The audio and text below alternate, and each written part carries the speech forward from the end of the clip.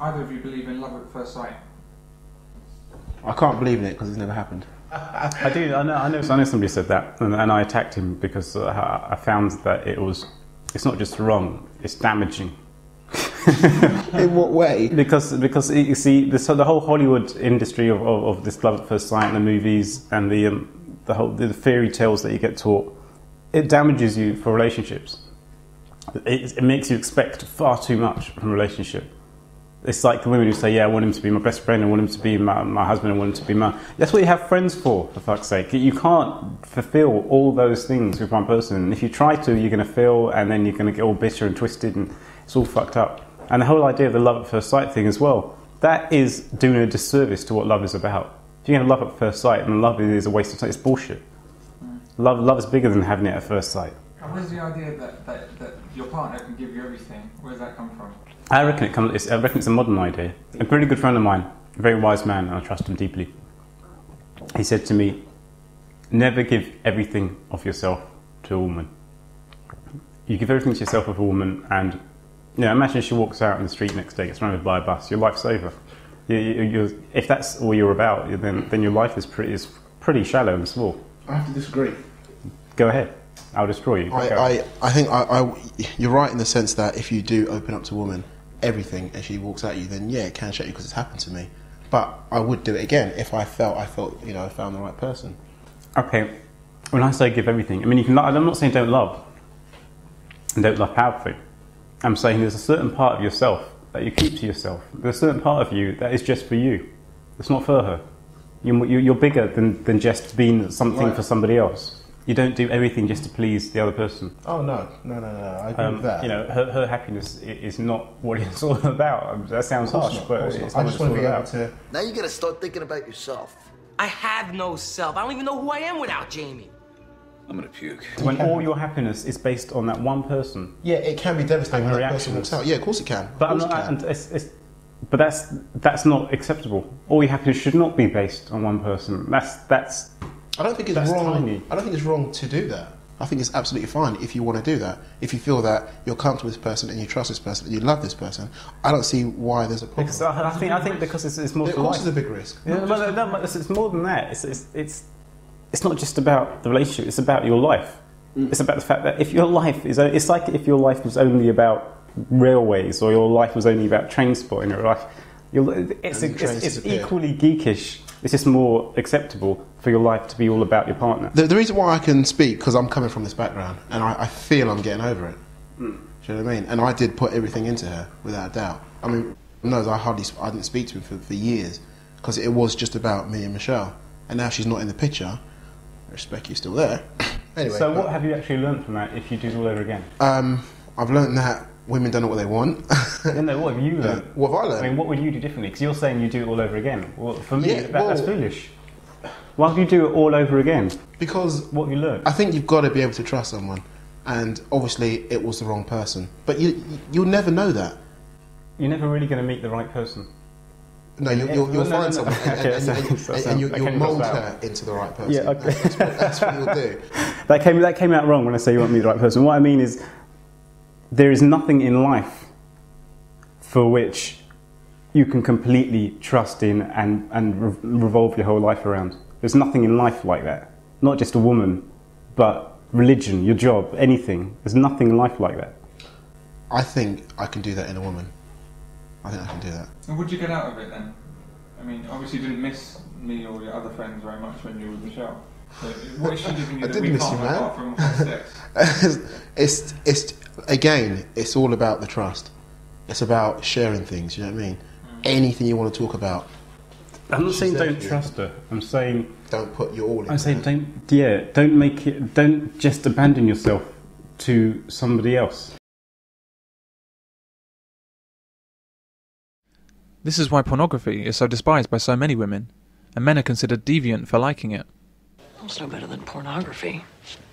Well, pornography causes violence. I'm not hardcore like some feminists, but there's something to it. There's no proven correlation between looking at smut and committing crimes. I don't care what the numbers say, it's more subtle. It objectifies women.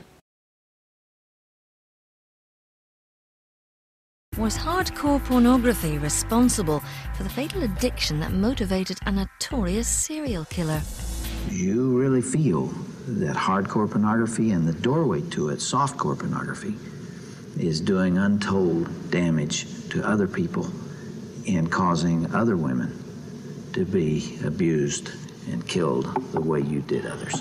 On the contrary, pornography is an extremely healthy outlet for male sexual energy. Soft pornography is not a gateway to hardcore pornography, any more than face painting is a gateway to permanent clownhood. Some people say that porn and rape are connected. Do you think that that's true? In terms of disrespect for women, because I've been, I've heard the stuff about if you're watching porn on a regular basis, then what you're looking at is not a person or a human being. It's basically it's something for your pleasure. It's a hole and breasts, and so the way that when you go out and you're looking at women in the real world is you're putting that kind of fantasy figure on them, and I can see that. But we're adults, and when I look at porn, I know it's fantasy. I know that these women are doing it for money. I know that. I know that most of it's faked. I know that they stop every now and then to make it come across the time. Is that it's out there. What I've found out recently is that I watch a lot of porn. Yeah, and those how much is a lot? Well, if you knew how much porn I had, you'd be shocked. How much? Come on, tell me how much. About 40 gigabytes worth.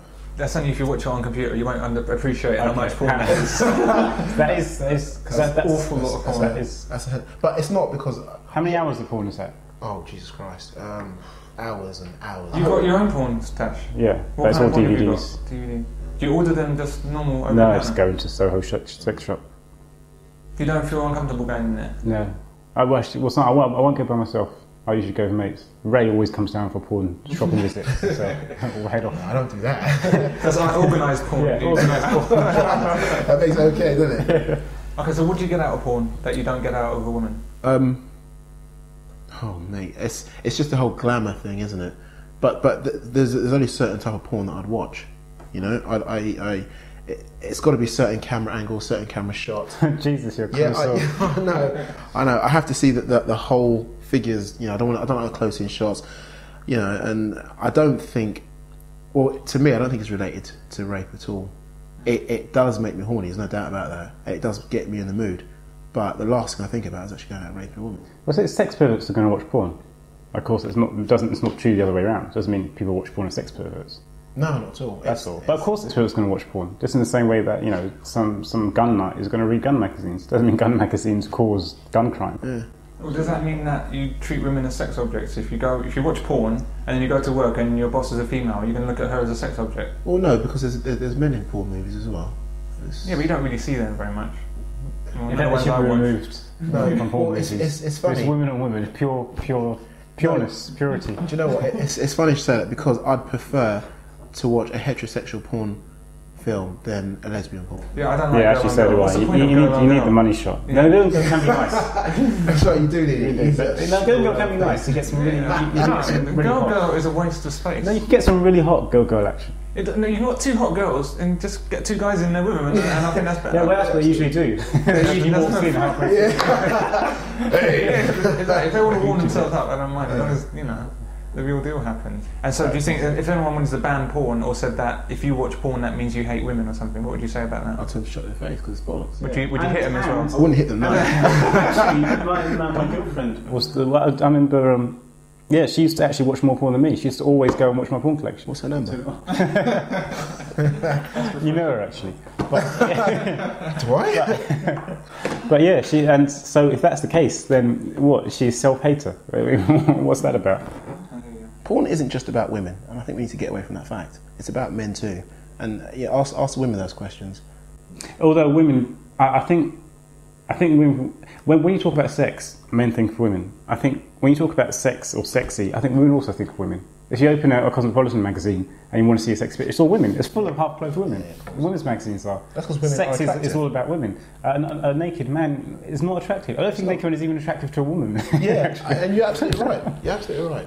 I don't think women really want to see a very naked man on they'd rather see Kate Moss, wouldn't they? Yeah, I think or Beyonce and say, oh, I'd like to have her off. And so would I. So you know, what's up in common? So we're all in agreement. The real reason for women's problem with porn, and by extension our feminist society's problem with porn, is that it lessens men's addiction to the women around them. Anything that reduces men's direct dependence on women for sexual or emotional release is a bad thing for female power. Virtually all men like pornography, so it's easy to see, if it's attacked as a bad thing, it has the power to make all men feel bad about themselves. This is why pornography is regularly attacked, and often linked to crimes against women, even though no such link exists.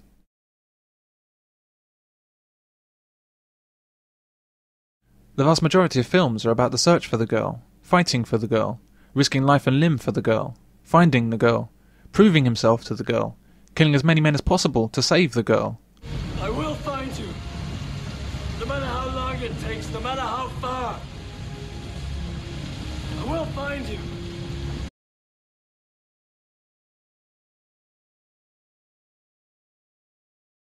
TV series are clothed in feminine themes, typically with women ditching useless men or abandoning marriage for true love, and don't even pretend to present storylines and characters that would interest men.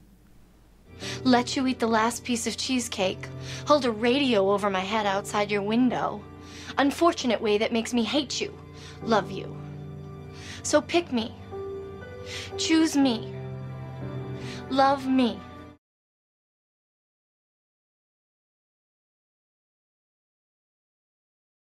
Men are not allowed to do anything without women involved. Gone are the days when it's okay to have a film or series strictly starring men. The closest I've seen to a male-only cast is Entourage, and yet this is regularly misandrous, almost as if to make up for no female star. In a shitty little apartment with 5 brothers and sisters and a psychotically drunk father. We used to say about Pops, no child support, no calves. You know how many times he gave my mother money when my father wouldn't? My father filed bankruptcy, left my mother with nothing, not even child support. When ITV launched ITV4, this was supposed to be a solitary channel for men amongst a sea of channels aimed at women. But it's no more good for men than is supplying cocaine to an addict. Whilst you'll find plenty of good-looking women and sports on ITV4, you'll never see a show to genuinely support men. Advice 2 for women suffering from mental or physical abuse. That's coming up after 9 o'clock.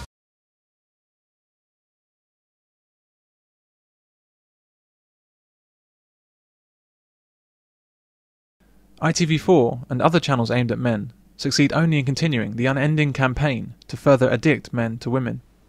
This is unhealthy for men, because to invest our mental and emotional health in women is like investing our physical health in a vampire.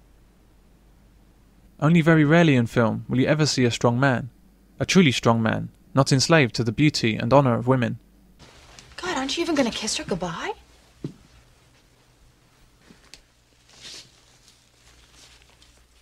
No. When I came to live in this house, I promised myself that no woman should ever enter it. So far, none ever has. You're the first. Okay, Johnny, I'm coming to get you. Hurry, bro. I gotta go. Red, you go. Where shall I go? What shall I do? Frankly, my dear, I don't give a damn.